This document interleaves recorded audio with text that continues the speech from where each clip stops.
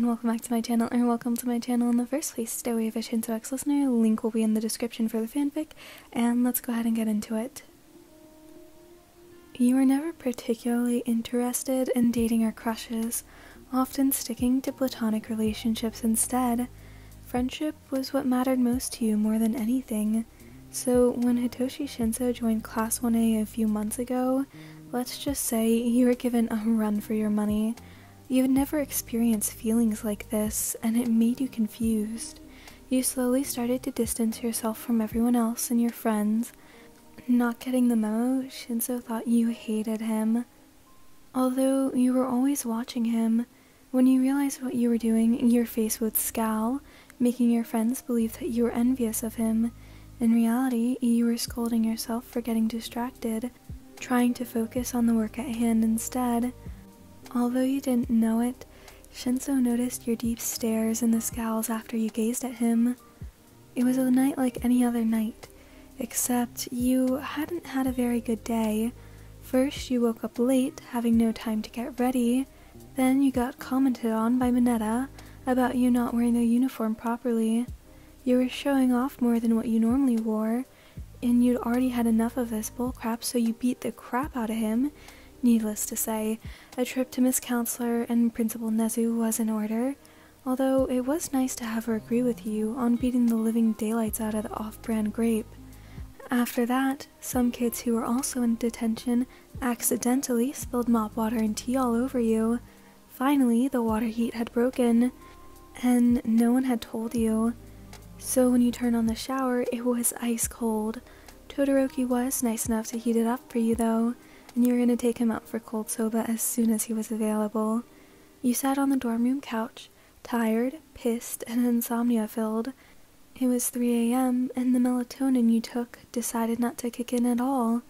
You had your cup of your favorite tea, curling yourself into a ball, petting the small kitten that your dear friend Koda gave you to comfort yourself on nights like these. Being the only student who knew of your insomnia problems, he had found you one night on the floor of the hallway at 4 a.m., crying silently because of how tired you were, but your body wouldn't let you rest. You went all over the events of that day in your head, eyes getting glassier and glassier.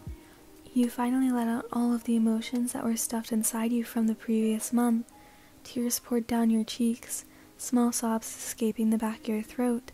Wrapping your arms around the kitten, you embraced it, letting it help ease your emotions out. You sat there crying for a while, ranting quietly to yourself. That was until you heard footsteps coming from the stairs.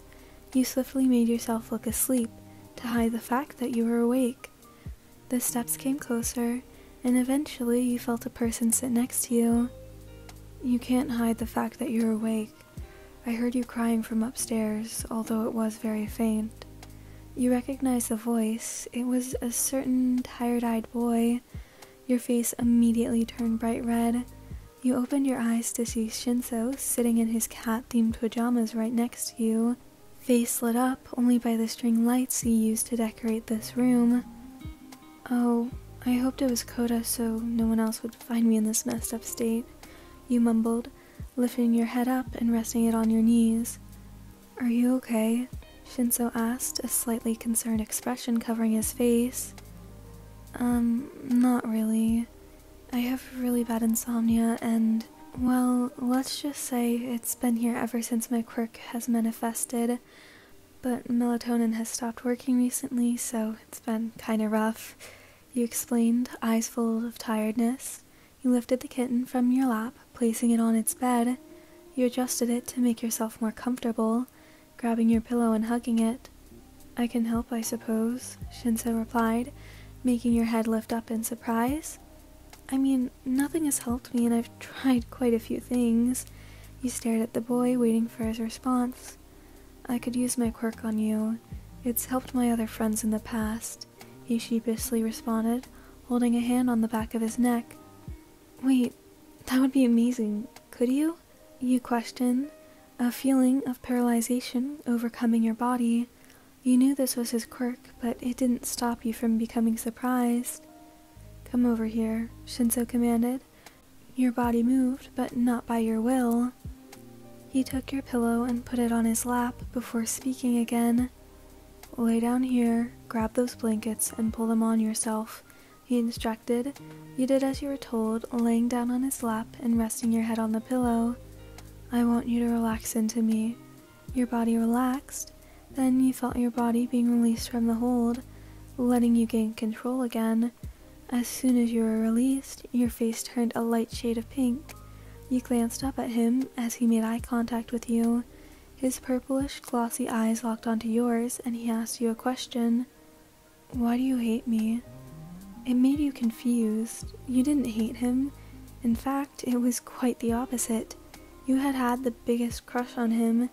It made you slightly irritated that you were going to confess to him in the tired state you were in, but at the same time, you didn't really care. "I don't hate you. Not at all." "What makes you think that?" you replied, slightly tilting your head to the side. "But you're always staring at me, no matter what I'm doing, and afterwards you scowl, like you hate the sight of me," he muttered out, eyes avoiding any contact. "And worse is the fact I can't do anything about it. I've tried to figure it out, but your friends don't know either." "Well, I guess I'm just an idiot who doesn't know how to express my feelings." You laughed at yourself, a hand covering your eyes. "And there's a reason I scowl. It's because I catch myself getting distracted by you when I should be focusing." Shinsou's eyes widened, his face contorted in surprise. He shifted underneath you, and you looked down at your hands in your lap, playing with them. Shinsou lifted your chin up to look into his eyes. "So you're saying I'm distracting to you?" He leaned down, your faces close together, both turning 3 shades darker. He looked away first, feeling the tinge of dark red covering your cheeks. "Yes, you are very distracting sometimes. Your quirk is really cool, and I think you're an amazing person," you quietly said, feeling yourself about to explode. Shinsou looked at you with soft eyes. "You have an amazing quirk too, you know," he remarked, remembering the sports festival when you beat Tokoyami with it. "Your quirk is third perspective. You can peer into people's pasts and futures, although you have to keep the fact that you can see the future as secrets, that way you don't get kidnapped by any villains. You use it to destroy people mentally first, and then physically. Although it's not an honorable way to be a hero, it does work. You often get told that your quirk is villainous, and you think if you weren't as mentally strong as you were, you probably would have joined the League of Villains by now, but you were glad that wasn't the case.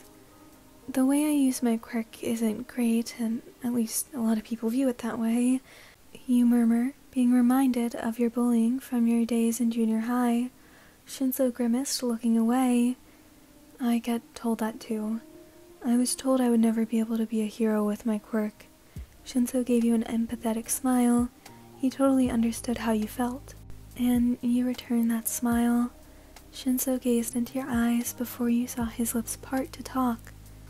"I'm glad you don't hate me, because I really, really like you," he said, his voice barely above a whisper. You were struck by a feeling of surprise. His face had a love-struck expression plastered on it. You turned around to him, sitting facing him instead.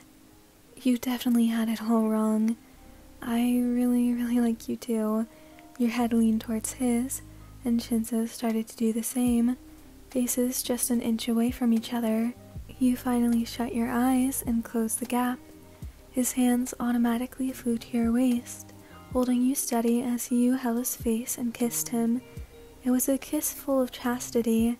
You never thought your insomnia would do anything to ever help you. He held onto your waist, not ever letting go when you two eventually pulled apart. "So, I guess we really like each other a lot, huh?"